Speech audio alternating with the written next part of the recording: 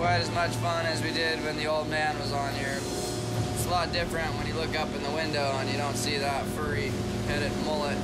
Now, unless you hit like a monster thing, which I've prayed to we do. We got to stop.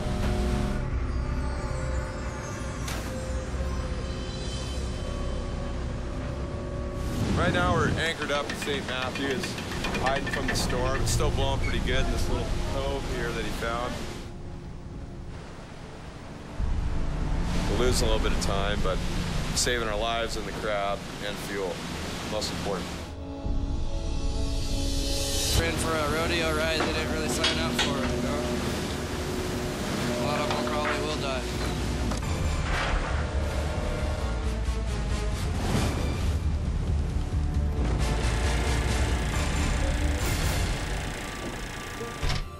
A lot of stormy seas, you know, 30-foot seas.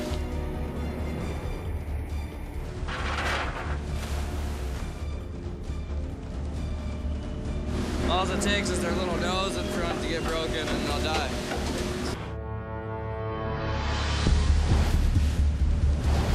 I think I got my point across to them, that 33-foot seas.